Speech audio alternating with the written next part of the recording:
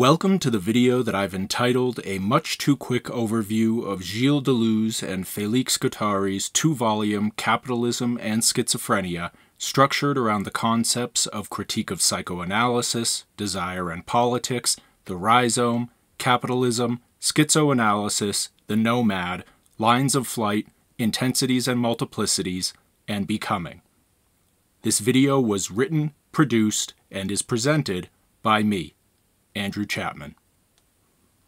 Gilles Deleuze and Félix Guattari's two-volume work, Capitalism and Schizophrenia, is a groundbreaking exploration of the relationship between power, desire, and the social order.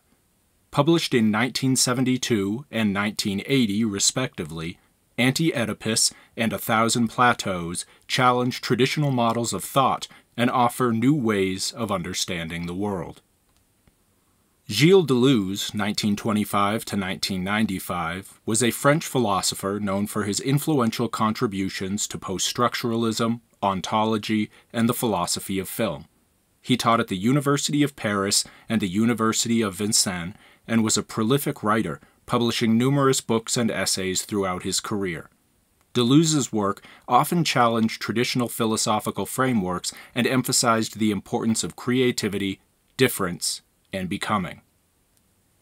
Félix Guattari, 1930 to 1992, was a French psychotherapist and philosopher who worked closely with Deleuze. Guattari's work focused on the intersection of psychoanalysis and social and political activism, and he developed the concept of schizoanalysis as a way of understanding the creative potential of mental illness. He was also a political activist and a key member of the anti-psychiatry movement in France. Deleuze and Guattari collaborated on several works, including Capitalism and Schizophrenia, which remains their most influential contribution to contemporary thought. In the late 1960s and early 1970s, Europe was experiencing significant social and political upheaval. The events of May 1968 in France marked a turning point as students and workers came together to challenge the existing order. This period of radical change gave rise to new ideas and movements, including post-structuralism and postmodernism. It was in this context that Deleuze and Guattari wrote Anti-Oedipus, the first volume of Capitalism and Schizophrenia.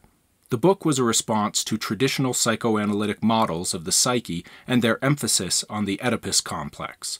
The authors rejected this framework, arguing that it reinforced societal norms and reinforced hierarchies of power.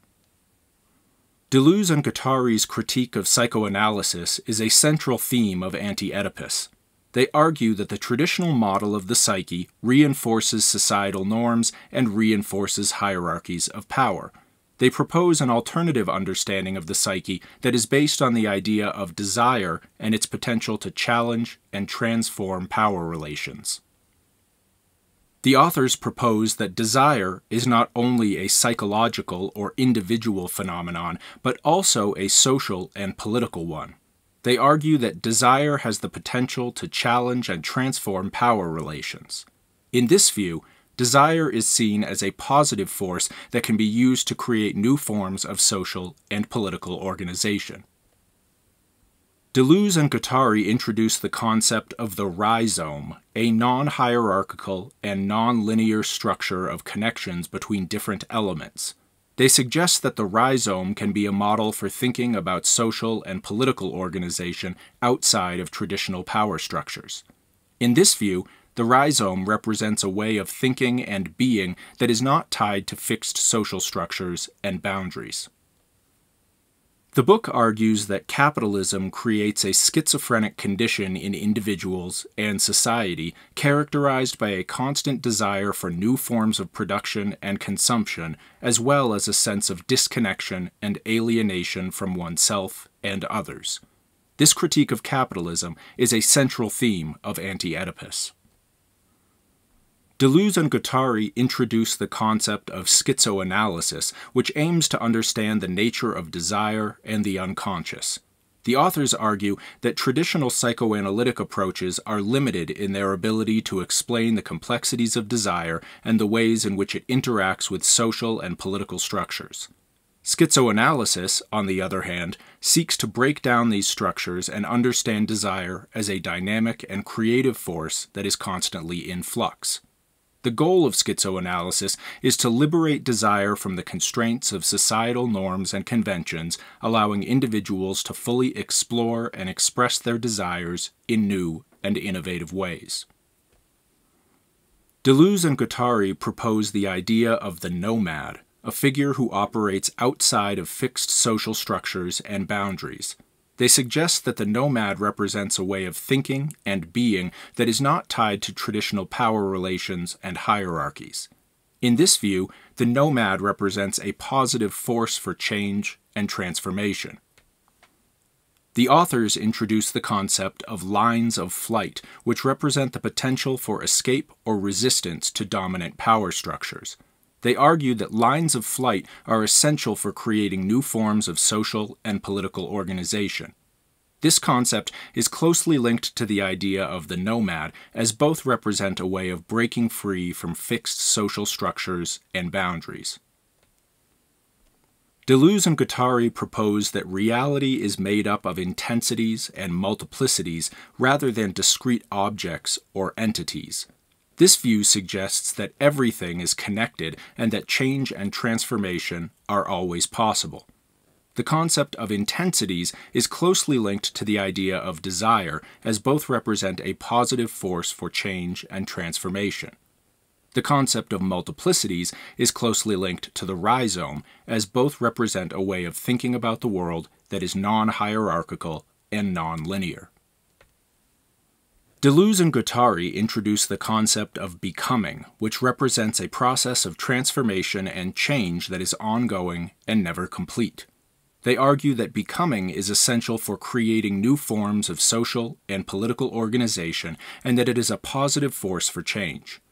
In this view, becoming is not tied to fixed identities or categories, but is a process of constant experimentation and exploration. Capitalism and Schizophrenia was a groundbreaking work that contributed to the development of a wide range of disciplines, including philosophy, sociology, and cultural studies. One of the most significant impacts of the book has been its innovative approach to understanding power, desire, and social organization. Deleuze and Guattari's conceptualization of power as a diffuse and decentralized force has challenged traditional notions of power as emanating from a centralized authority. Their emphasis on desire as a dynamic and creative force that interacts with social and political structures has also challenged traditional psychoanalytic approaches to understanding desire and the unconscious. Capitalism and Schizophrenia has also received criticism, particularly for its emphasis on individual desire and its neglect of larger structural forces. Some scholars have argued that the authors overemphasize the role of individual agency and underemphasize the impact of larger social and economic structures. Critics have also pointed out that the book's radical approach to understanding power and desire has been accused of romanticizing individual liberation at the expense of collective action. Additionally, the book's innovative language and complex concepts have also been criticized for being difficult to understand and therefore not accessible to a wider audience. In conclusion, Capitalism and Schizophrenia has been a highly influential work that has left a lasting impact on contemporary thought. Deleuze and Guattari's innovative approach to understanding power, desire, and social organization has inspired generations of scholars and thinkers, and their ideas continue to be relevant and influential today. While the book has faced criticism for its neglect of larger structural forces and its difficulty in accessibility, its contributions to the development of new theoretical frameworks and the emergence of post-structuralism cannot be overstated.